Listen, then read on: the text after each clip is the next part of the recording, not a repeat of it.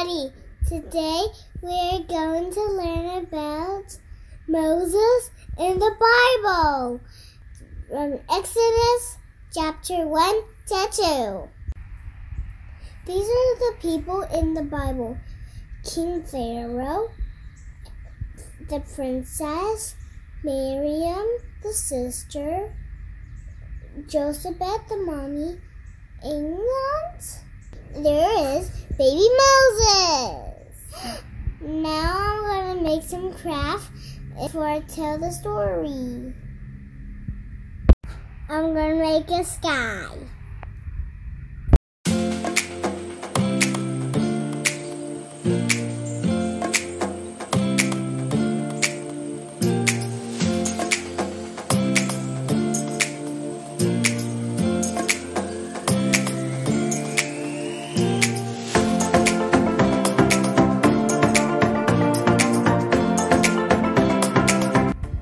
Now we're going to make the palace, the Nile River, and the green reeds.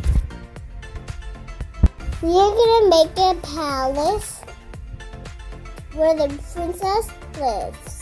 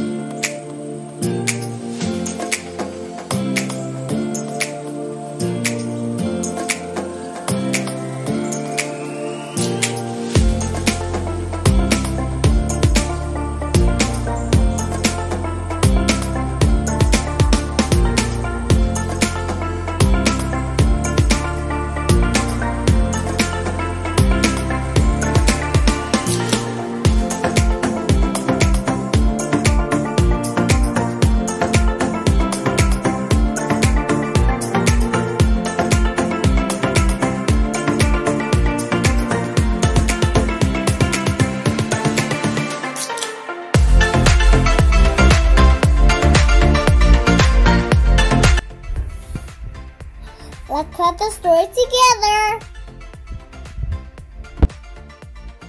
400 years has passed since Joseph's family came to Egypt. This is a long time. Many children were born, grew up, and had children of their own. They called them children of Israel.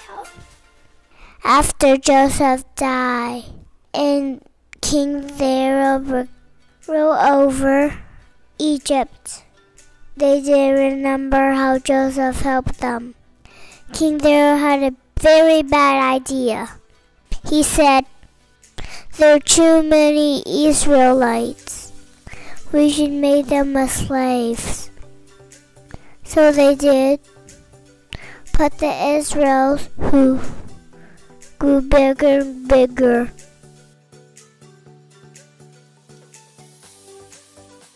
So King Pharaoh has a worse idea. We should hurt all the baby boys of Israel. They should be killed.